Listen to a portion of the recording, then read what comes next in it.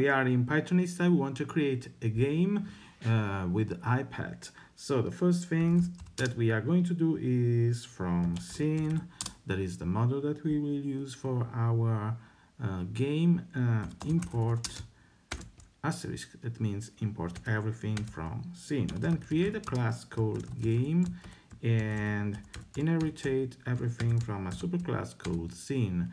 Then define a setup with a self inside, that is the way Python creates object, and then let's define our background, the first thing that we are going to do. So we are going to do self dot background color equals cyan. And the cool thing about Pythonista is that you can go here and choose a color that you want without knowing exactly how here's these crazy numbers. So now if we want to see what we made, we just can run the program, and we run our first class, this game, in maybe landscape mode, and let's see what we got here.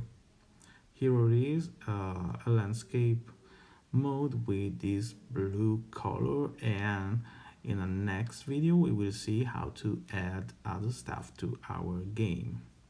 We put our background color. Now we are going to create another variable called ground that will be a node. Use this node class with parent equals self to make our ground where we want to attach our the ground where we want to put our player. So we will use this counter x equals 0, and while this counter is less than self dot size dot v, that is for width, plus 64, that is the shape, the width of the file that we are going to use as a tile for the ground. And so the tile will be a sprite node. Use the sprite node class with the image that will be plf column, and then the name, that is ground and dirt. And you see that appears here. Here you can change the image, and so you put the position here of this tile that will be equal to x, that is the horizontal place we are going to put it, and the height is always the same, while the x position will change and will be plus equals 64 each time. So it will be one tile after another. But to make it visible, we have to ground dot add child the tile itself. So let's see if it works, and here it is on the ground, the bottom, and we see our tile one after another until the end of the screen. And next time we will see how to put a player on this screen. We have created our background color and our node for the ground, and attached to it our sprite node for the tile for the ground where the player will be. Let's create our player sprite, and we are going to create with the same class. So self player, let's define this new attribute of the class will be a sprite node like before, and we are going to take it from the right button here on the bottom of the screen. Let's take a green one, alien front, and if you want to change it, let's tap here and change another one. Then we are going to put the position of the sprite on the screen. Let's define the position with self dot player dot position. Of course, it's equal. We're gonna place it in the middle, so let's take the position, the sides of the screen and the width of the screen, let's divide it by 2, and let's put it into the vertical sides, the vertical position at 41. Then let's attach it to the ground, attach the player to the ground to make it visible. Make it visible, and it will be so the ground, the node where all the sprites will be attached. Add to this node, like we did with the tile, we are going to add our self player, that is our sprite. And let's see what we got.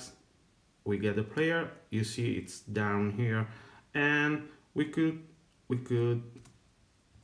change the position here on the height of the height a little higher, or we can do another thing. That's what it's gonna do. We're gonna put the rotation point, to say so, of the sprite and the anchor point. Okay, and it is usually on the middle, so if you want to rotate our sprite, it will be the rotation point will be in the middle. But now, as we don't want to rotate the sprite, we want just to move it around on the left and the right. We are going to put the position anchor point, there it is. We are going to position it in on the fit. So to do so, we gotta put here 0.5 on the center and 0 on down of the sprites, so that you see it will be here right where we want it to be. So in the next video we will see how to move around our sprite. Let's move our sprite now. Let's put in portrait mode our game, and let's define the update function, pass the self argument as argument. Then we are gonna put this gravity function in returning into this g variable, and if this the absolute value of g dot y, that will take the movement of our iPad, will be more than 0.05, then we will have let's put the speed that depends on the inclination that it will take with g dot x multiplied for, let's say, 50. And so let's define the new position of the self dot player on the x-axis, more speed. So this is the new position depending on the inclination. And so let's give the new position to the self player position, that will be pos on the x, and we can call it this xpos, so that is more comprehensible. Xpos, and always 41 on the other axis, on the vertical axis. And let's see if it works. No attribute x. Okay, position dot x, we forget this, and let's see if it works. And as you can see, it works, and it goes faster with the speed parameters depending on the inclination, and go less faster. It doesn't move, and it doesn't have any limit when it comes to the end of the screen, and we will see in the next video how to fix this. Now let's see how to avoid that our character goes beyond the screen. So we will make a little change here, and we will put here max among 0 and minimum, among the self dot size width and the self position speed. So now let's go, and you see that it can go further than the screen. Let's see in the next video how to change the animation of the. Now we are going to add some laser action with touch, began, and self and touch as arguments. We are going to load laser,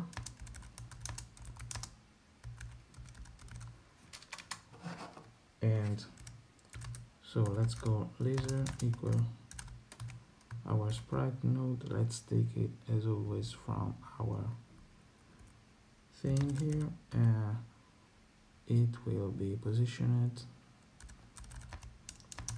just like the self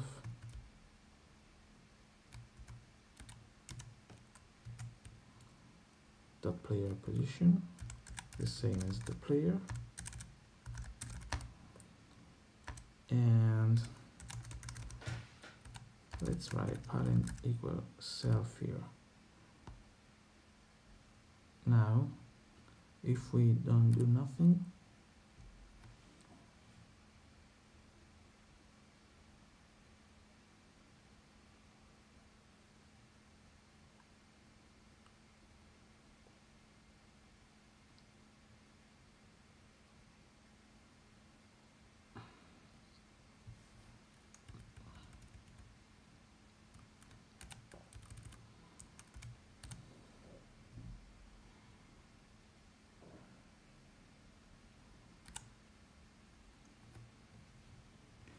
you see that the laser is just the sprite that will stand there at the bottom. So now we are going to add some movement.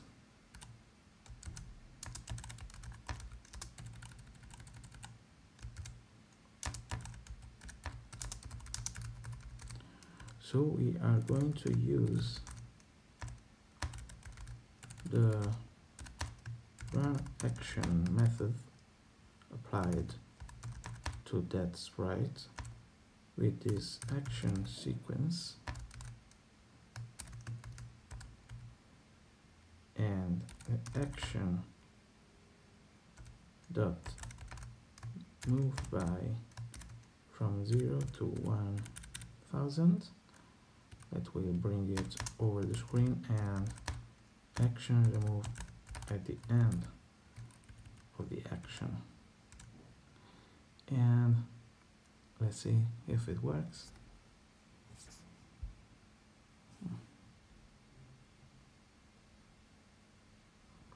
There is an indentation error here.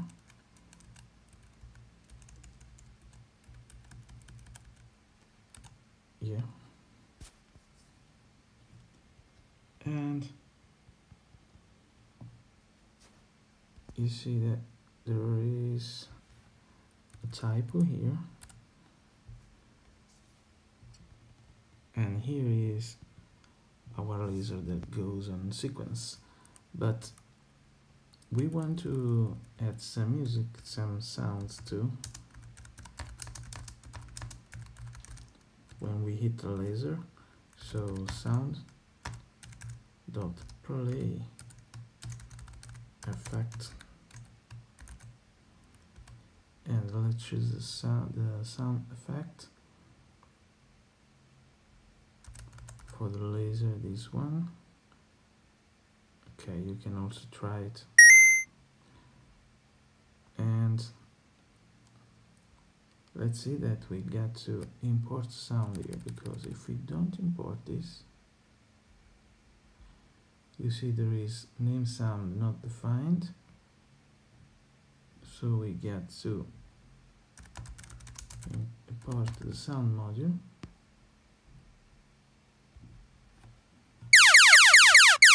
And now it works. We're going to make our alien walk, and we will make a standing texture for when he stands. And so this texture will just choose this alien front image for the standing, and for the walking we will choose a list of texture. And so the first texture that will be I think this one, and the second texture in the list that will be cycled will be this one, and the alien green walk 2. Now in the setup here we are going to put our work state, let's say self.work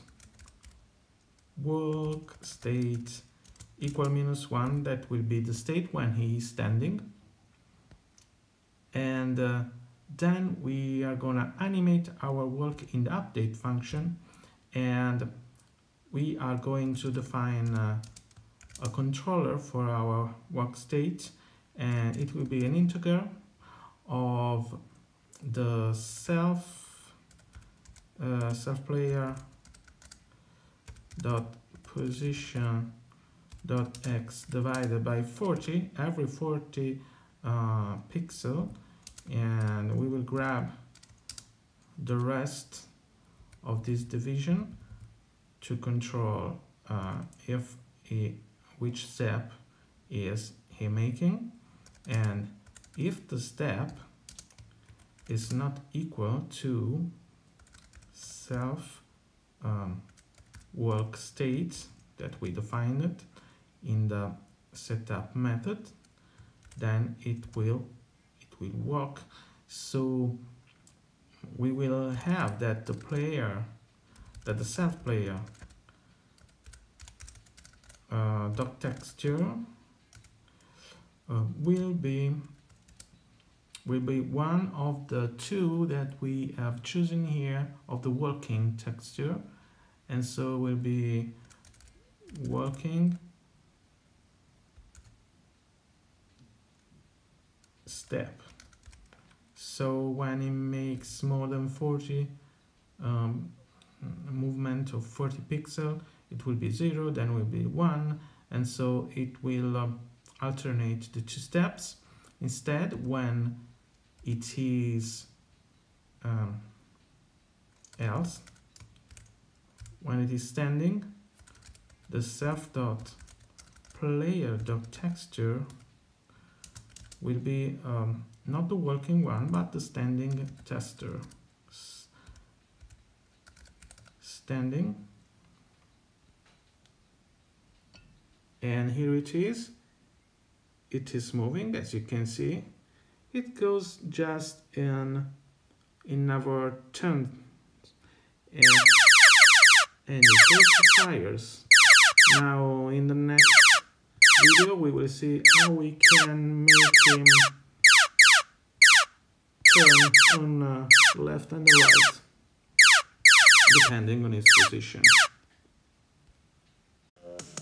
Let's see how to make our character to look in the direction that he works, because you know, when he goes towards left, it doesn't looks on the left. So we just have to add one simple line of code, and we're going to add to our player an xScale attribute that will flip the image when it is -1. But how to see when it goes to the left or to the right? Well, we just use these two conditions here. When g.x is major than 0, so will be 1. This condition will be true, and so will be 1 when it goes towards right, and g.x it's minus than 0, so when it goes towards the right direction, the second condition will be 0, so 1 minus 0 will be 1, and so the image won't be flipped. Instead, when gdx goes towards left and will be minus than 0, less than 0, then the first condition will be false, and then will be 0, and the second will be true, will be 1. So 0 minus 1 will be minus 1, and so the image will be flipped. Let's see if it works. And you see when it goes to the right, it looks on the right, and now when it goes to the left, he is looking on the left. And in the next video we will try to put some sounds to the steps of the alien. Thank you. Okay, now we're going to add some sounds to the player when he moves. So we are going to use the sound and play effect method, and we are going to add a sound like usual, and we are going to this one RPG. Let's do step, something like that, and first step.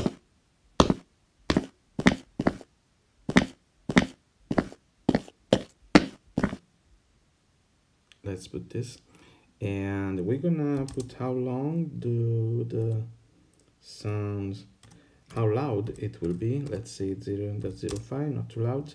And then how the pitch, that will be 1.0 plus 0.5 multiplied for the g.x, so that it sounds a little bit different one step from another. As you can see, it makes so much noise. And so to avoid this, we are going to change the work state equals step,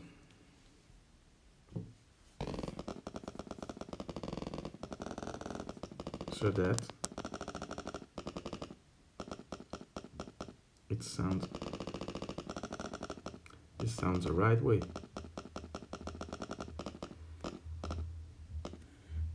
Okay, in the next video we will put some new sprite on the screen to make it more. Okay, now that we have this alien goes around and firing, we are going to make some coin fall from the sky.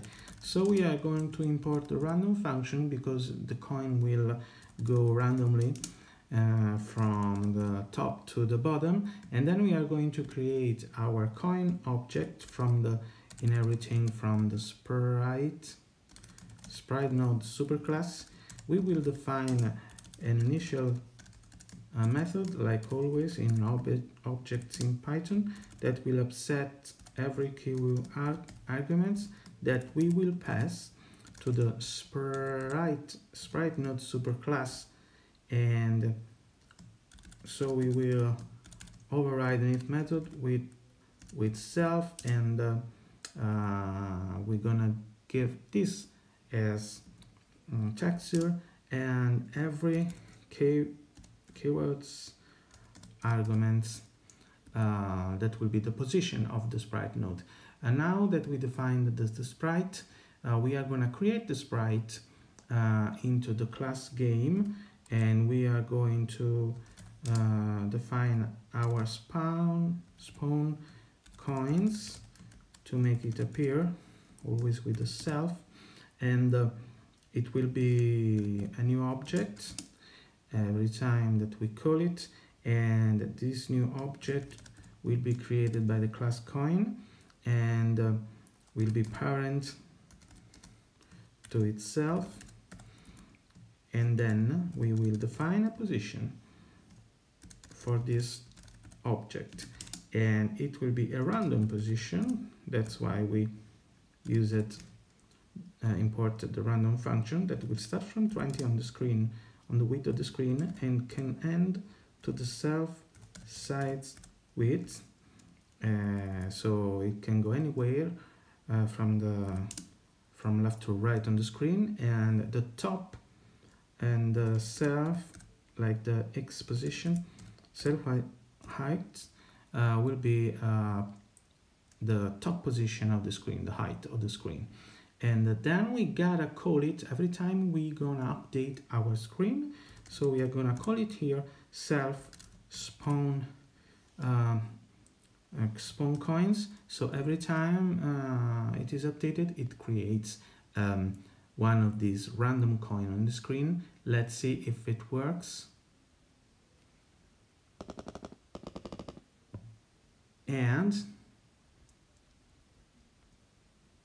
it kind of works, but doesn't give me the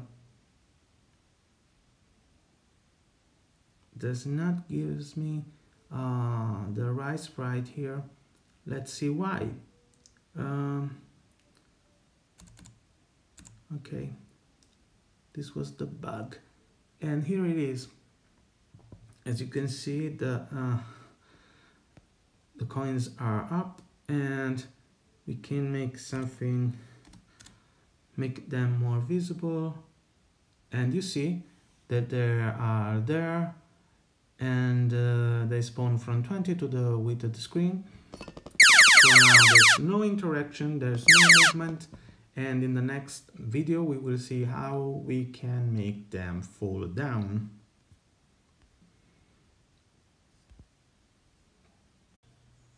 Okay, now in this video we are going to make our coins that you see up there to fall down, and we are going to create a new function here that will be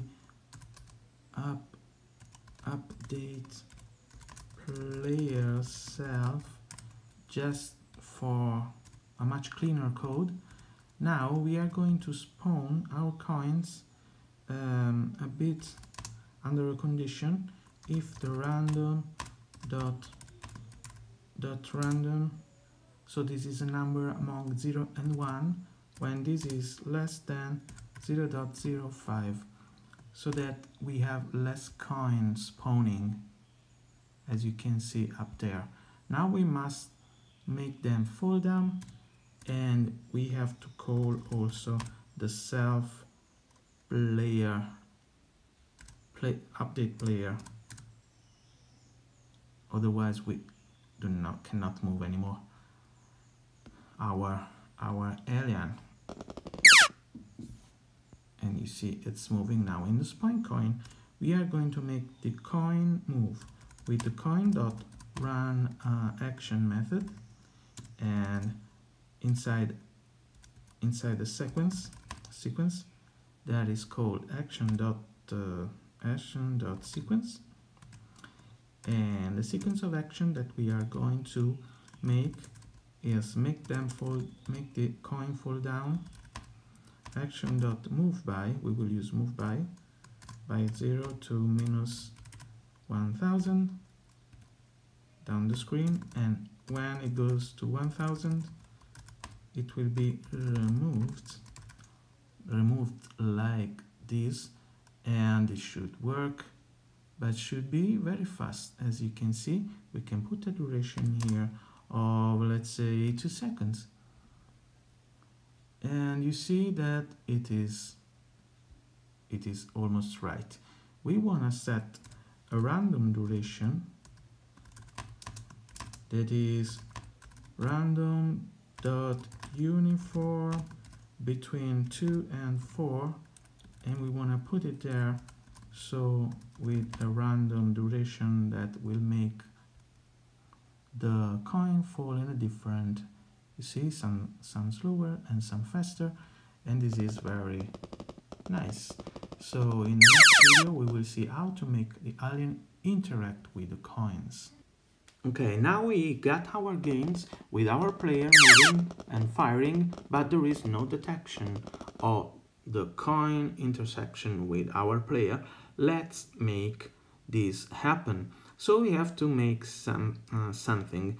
I put some placeholders here. First we got to create the list for the falling coins. So let's call it this list of coins, maybe, equal square brackets. So this is an array, a list of objects that we will put inside this list coins when they fall down. And here in the update self, we are going to put our as I wrote here, we're gonna look for the collisions of coins, and collision of coins. So we are going to call a function that we called collisions with coins. It's a good idea to be very self-explanatory with the names that we give to our attributes and our function. So this is a list of coins where the coins will go. Collision with coins is the function where the coins will go. So now we are going to define this function. Before we define the function of the collision, we got to collect the coins that are falling, and we are going to collect them when they are created in the spawn coins function.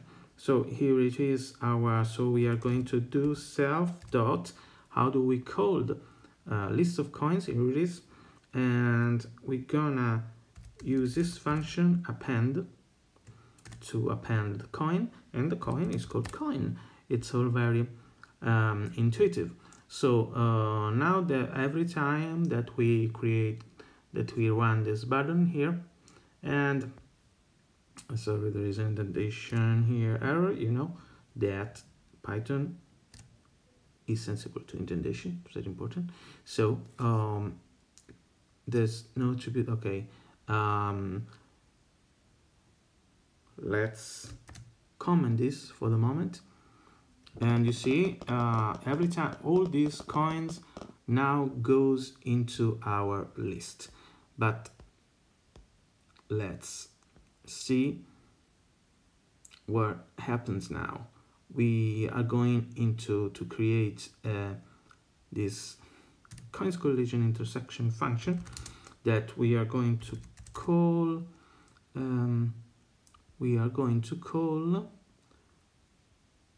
Collision with coins. Okay, we already decided collisions with coins, and so we are going to create first of all a player box, pboxits, okay, to detect where our alien is, our player,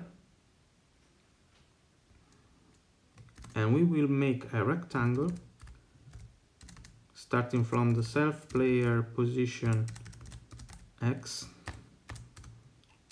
and -20,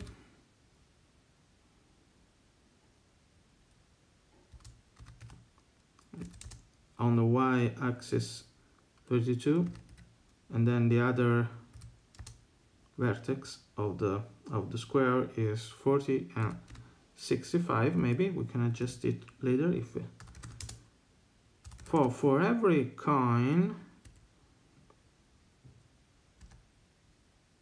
for coin falling in, how do we call it, in a list of coins. So this is a way to iterate through all the coins that are falling from the sky that we have just appended here. So here you're going to check every one of them, and what happens if coin falling, if each one of these calling frame intersects intersects what? The player box hits. Well, let's call it just player box. I like it more. And what happens then? It happens that there will be a sound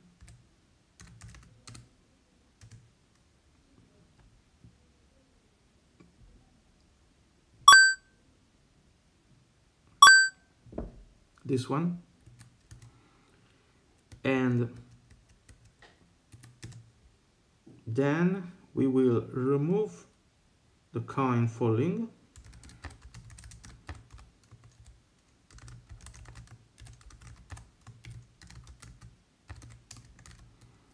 in this way, and we will also remove the coin from the list, of coins, because we don't want it anymore. We don't want to check it anymore because the collision is done yet. So we want to remove what? The coin falling. That is this one. Okay, now everything should work. We got our self collision with coin in the update here that will check for this collision every time, and now everything should work. Maybe.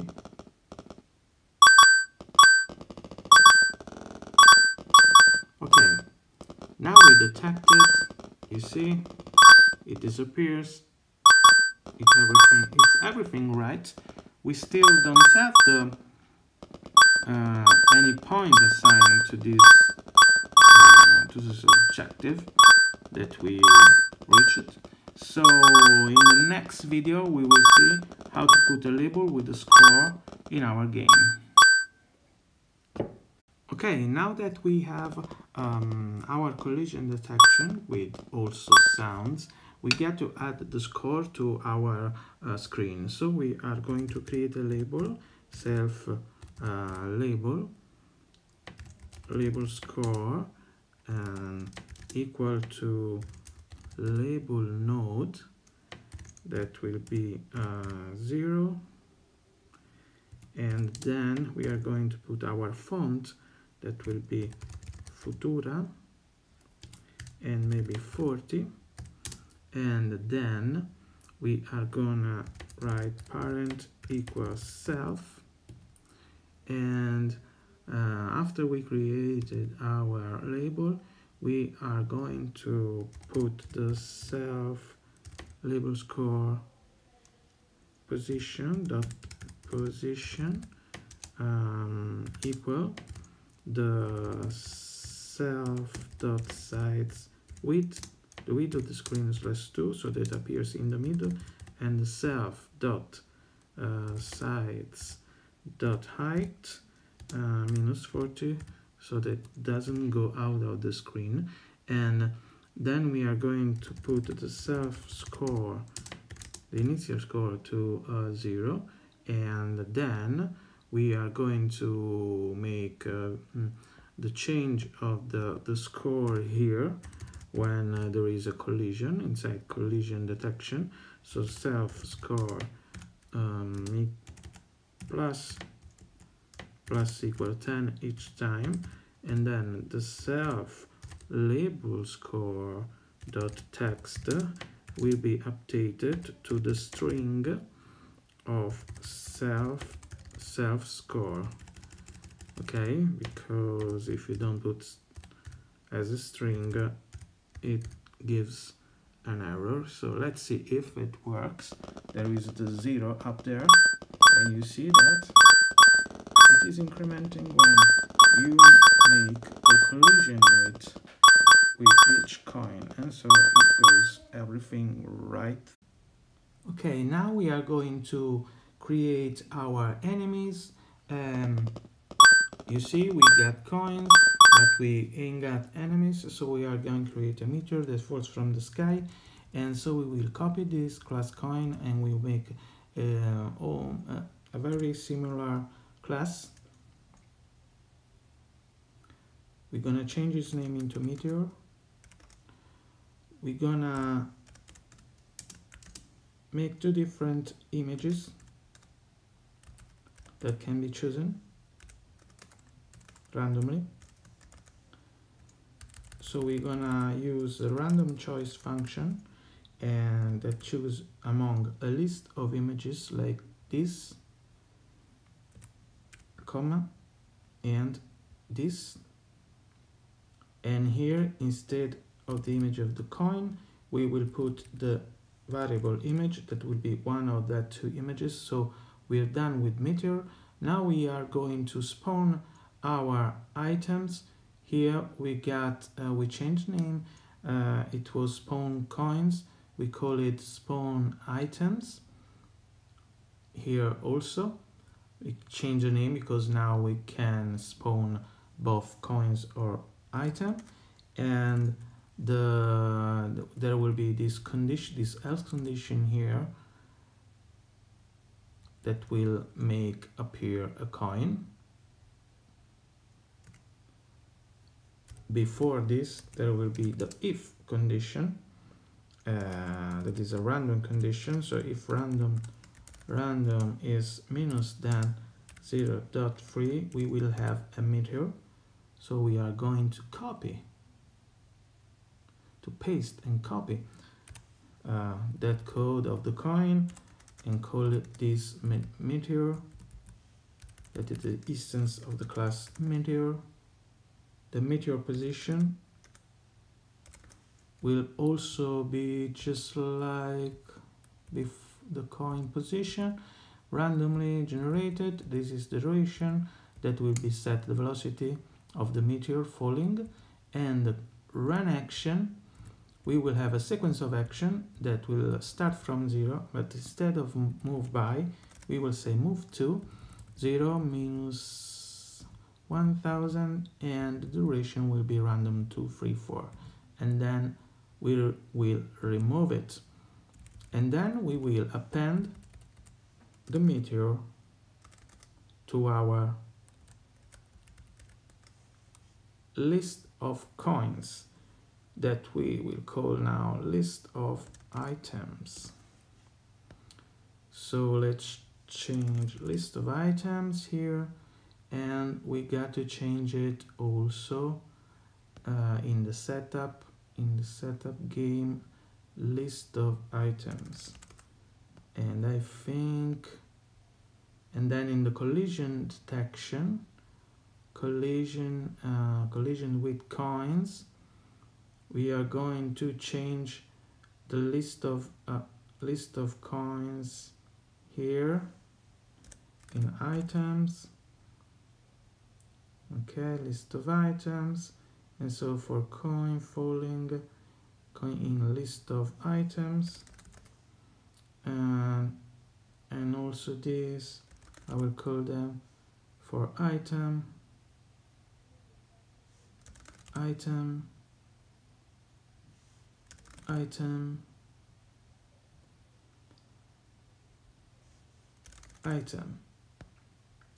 think we're done here. And instead of collision with coins, collision with items, and also in the update, collision with items. Let's see if there is some indentation error at line 80. 80.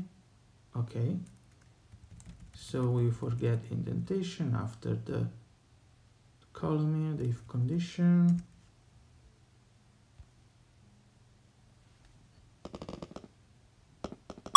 Coins reference before assignment. Let's see where. Line 83. Here it is, meteor. Let's do it again. Here it is. As you can see now, the meteor have a different movement, but the same behavior than the coin. They gave me a plus 10 points, and in the next video we are going to differentiate the behavior among rocks, meteors and coins.